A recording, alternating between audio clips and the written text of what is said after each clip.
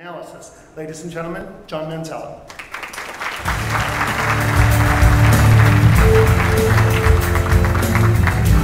Economics, demographics, and technology have a tremendous impact on labor. We're talking about demand, availability, wages, and when I talk about availability, I'm talking about individual people as well as skill sets. Skills on the very high level, skills on the very low level. The issue is that growth will not exceed 3% this year, and there's a whole variety of reasons for that. I like to focus on the top 7 reasons.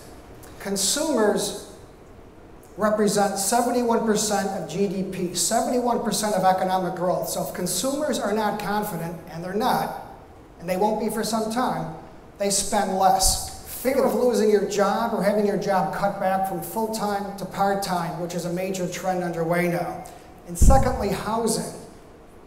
Now, the housing market has improved significantly over this last year, over the last few months. But the problem is this. The new bills last year were half of what they were in 2005. And although this number is improving, it's still pretty bad. 6.4 million consumers still are underwater, which means they own more on their homes than their homes are worth. Politics is polarized. And there's many reasons why it's polarized, but think of this. About 60% of congressional districts are gerrymandered to the point where the incumbent is likely to win re-election regardless of what position they choose because it's a safe district. So they can stake out positions on the far left, or they can stake out positions on the far right, and know with a good deal of certainty they're going to get reelected. The problem with this approach is they don't appeal to the center. It's much more difficult to compromise. Polarization continues, gridlock continues. The European Union represents 71% of foreign direct investment into the US. And they're also the destination of 21% of US exports. So any issues in Europe have a huge impact on this side of the Atlantic. And think about this. The southern European countries haven't implemented any legislation to enhance competitiveness in decades. As a result, southern Europe has an unemployment rate which is about twice as high as the north. Southern Europe really never adapted to globalization, which was the subject of my last book. Northern Europe, a whole series of new drivers on the horizon. Green industries, clouds, tablets, smartphones, hydraulic fracturing, 3D printing, nanotechnology, biotechnology. These are tremendous drivers of growth, but their impact won't be felt for another couple of years because the stock market in the US took a big hit, which indirectly is a bit surprising because all developing countries, almost all, their GDP growth was downgraded last November. So there's nothing new with the fact that developing countries are incurring serious problems. But you can see that their growth rates are still considerably higher than advanced countries or the US growth rate. So you see the credit and commodity booms are over. When I say commodity booms, countries like Chile, Argentina, South Africa, in the past they've sold a good deal of commodities, whether they were minerals or oil, to the Chinese. The Chinese demand for this has shrunken significantly. Also, with US interest rates rising, cheap money will not be as available as it has been in the past. So these future free trade agreements are unlikely to include developing countries. I wrote a couple books on NAFTA and other agreements. And I believe that they provide a good deal of kick in terms of these economies. But the developing economies really didn't reciprocate in many ways in the past. So they're likely to be shut out in future agreements. And the big one I'm talking about is the transatlantic trade agreement between the US and European countries. The Chinese Academy of Social Sciences is a client of mine, so I spent time, and they're the government think tank. And at my recent visit, they talked about one of their stimulus packages and how they didn't have as many political concerns as the US stimulus package had. And as a result, their stimulus package was much more effective. And in the past, they looked at the US system, a free market capitalism. I think they looked at the US system with awe. But because the recession began in the US, a lot of our faults have been exposed. And the Chinese, to a much greater extent, feel that their system is superior I personally think that there's serious problems with the Chinese system, and they're going to incur these over the next several years. Their GDP growth rates, as I mentioned, were double-digit decades ago. We're coming in at 7% and less. Social scientists, I said in a very polite, respectful way, that the Chinese leadership was making very good decisions. But what happens in 1 or 2 generations when they're not so smart? That system has many flaws, and I think we're going to be seeing those moving forward. As we all know, the baby boom generation, if you were born between 46 and 64, is aging and retiring. We're talking about huge numbers of people. But the biggest problem is when they retire, they take their skills with them. Labor mobility has recently been at a 50-year low. So if you have a home and you can't sell your home, that's going to prevent you from being able to seek employment elsewhere or accept a job in a different state. That's another reason why I think we're looking at a skills deficit much greater than we have seen in the past. Also, companies are shifting more and more workers to part-time. And when they do that, those people that were full-time, you lose those people, of course, but you lose their skills, and the part-timers just don't have those same skills, of course. Today's jobs really require deeper skill sets and the ability to do a whole number of things. Think critically and solve analytical problems. You look at younger workers entering the force. It's very difficult to find people with these skills. Manipulate sophisticated technology. If you walk into a manufacturing facility, a textile facility, it almost seems as though you've got to be an engineer to work some of the machinery. It's so sophisticated. And especially in the hotel industry, finding younger people that can articulate with social grace is a real challenge. So think about this. 600,000 manufacturing jobs went unfilled last year because manufacturers couldn't find the skilled labor, and unemployment was close to 9%.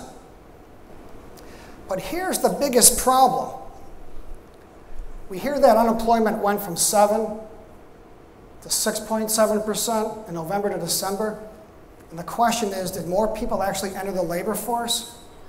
Well, I would argue that the unemployment rate really is understated. In fact, if you just talk about the unemployment rate, you're actually misrepresenting absolutely everything, because the unemployment rate in itself is almost meaningless. What kind of job growth would you really, really need if you wanted to bring unemployment down to 5 to 6%? Well, there's been a number of studies out on this, and McKinsey says that you've got to generate about 175,000 jobs each month for 10 years to bring unemployment down to 5 to 6%, which is considered normal.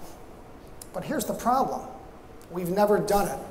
About 30 million jobs are lost every single year, but a little bit more than 30 million jobs are gained. That's how big the US job churn is. It's huge.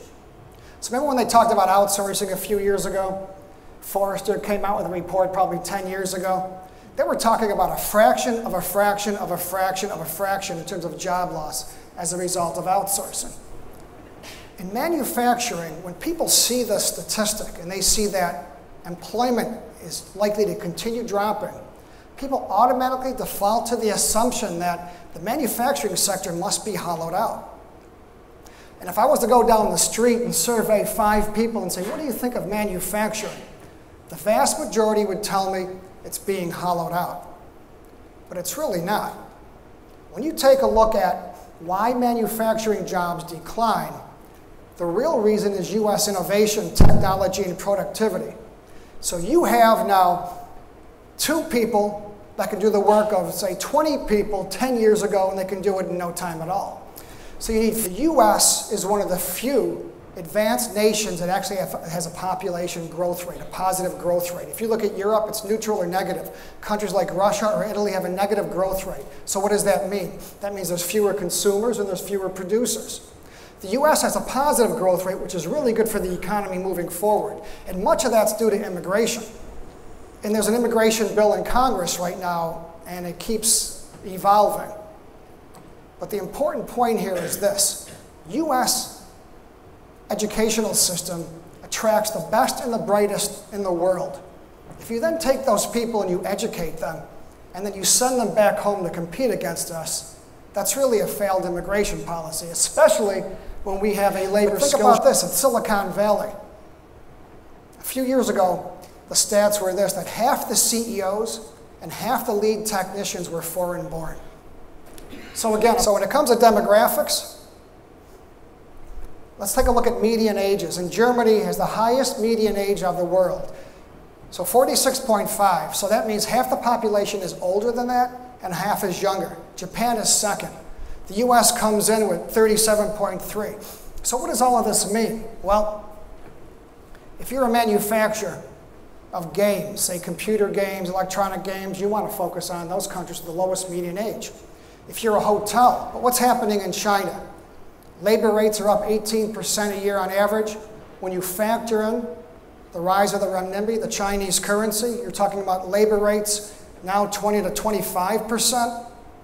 If you then factor in, and I was talking to Jonathan with this earlier, longer lead times, larger inventories, duties to get your components in China, quality control issues, the cost of sending engineers to China or India or Pakistan. So you're beginning to see a lot of products that were offshored moving back to the US. And the big America's energy revolution. It's changing absolutely everything in terms of manufacturing. So advanced horizontal drilling, hydraulic fracturing has enabled companies to extract gas and oil from reserves that we never really paid attention to because in the past they were too difficult to get to. You couldn't access certain reserves because the cost was prohibitive. But because of this new technology, you can now access these reserves, and you can do it affordably. So now, the Manzella shale, which I basically live on, is tremendous.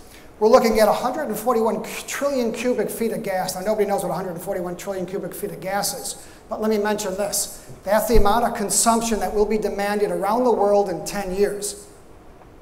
So what is this all going to do to manufacturing? It's going to bring down the cost of manufacturing tremendously, and that will accelerate backshoring. And U.S. petroleum imports right now represent about 20% of all imports, and they contribute tremendously to the deficit. You now have, if we do become energy independent or close to that, you now have huge amounts of money to spend right here in the U.S. and not abroad.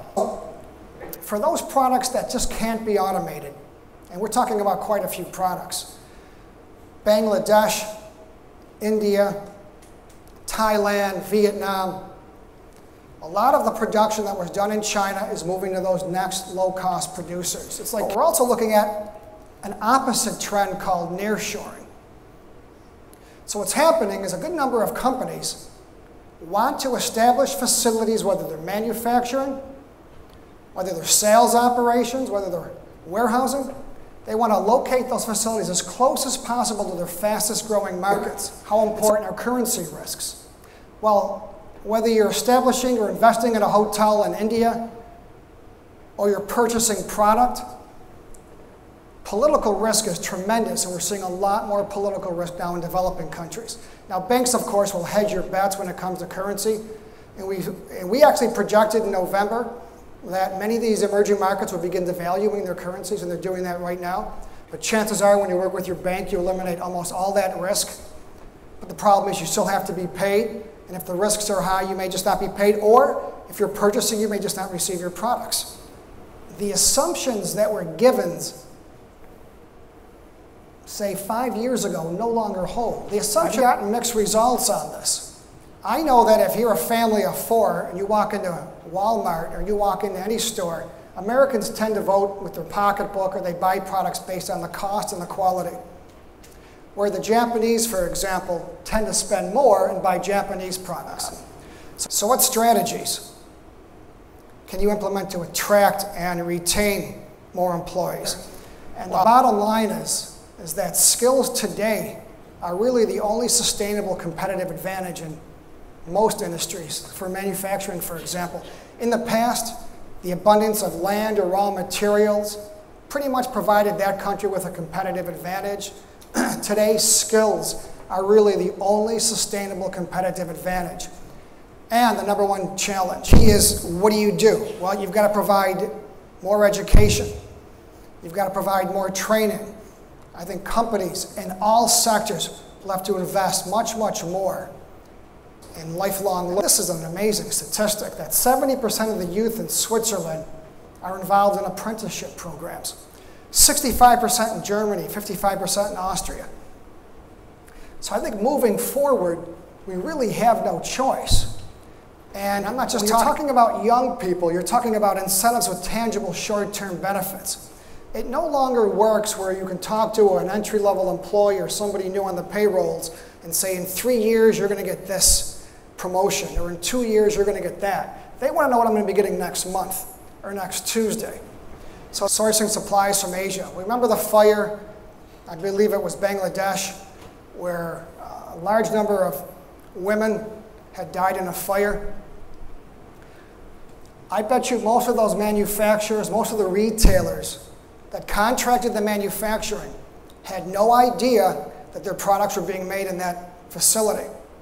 Because what happens very often around the world is you may be a producer and you contract with supplier XYZ in Bangladesh, and they contract to somebody else who contracts to their nephew, who contracts to their best friend, and by the time you're done, you have no idea who's producing your product. In the US, we really have a secret sauce that no other country, I believe, has. We have a system of free market capitalism. We have a can-do spirit here. We've got entrepreneurialism, really like no other country in the world.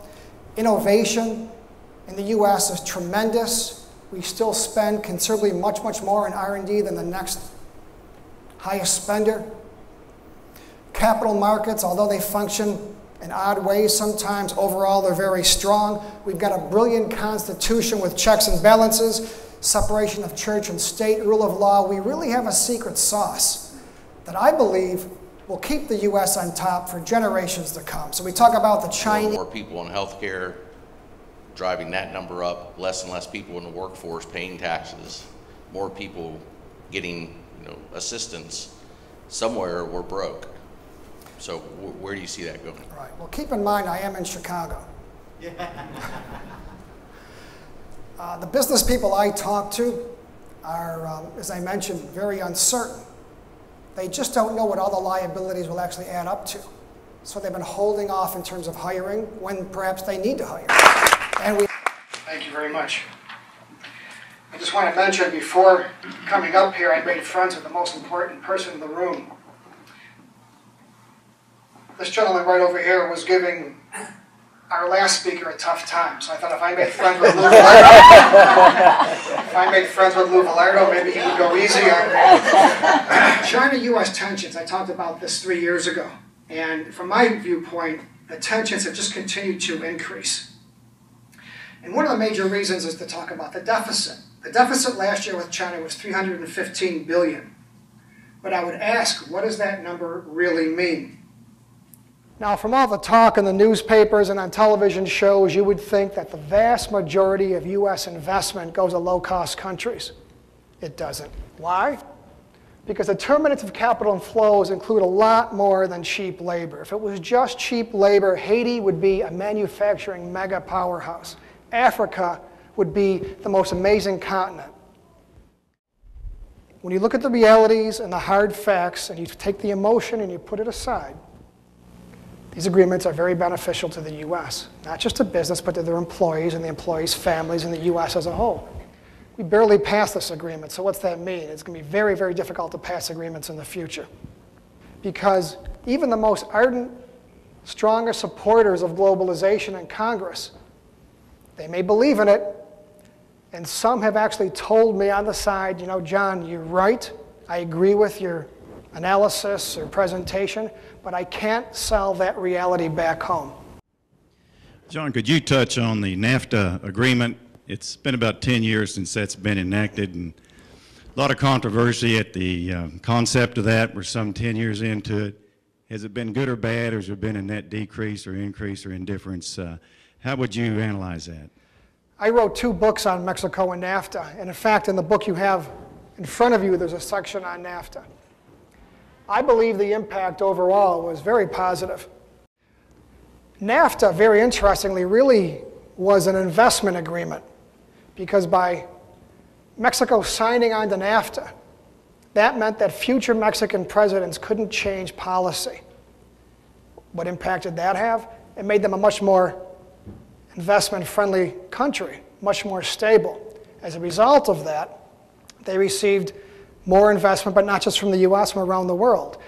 The legislators passed a resolution condemning free trade 2 or 3 years ago. And then I got a call from one of the members of Congress and some of the state assembly, and we basically put a great deal of pressure on the legislators. But they have no idea of the benefits. And I won't get into those now, but it's just, again, the decisions are based on emotion with very little information, very little fact. So what is the impact of all of this misinformation? Well, people are very suspect of corporate motives. And Enron is the example, right? If a company has to shift some manufacturing to China to stay in business, what does the public think? They think greedy. To make the issues better understood by the members of Congress, better understood by your employees, better understood by the local media. It's very important to meet with editorial page editors and explain to them the ramifications of a particular bill, either on a state level or federal level, and what that impact is on your employees in that congressional district.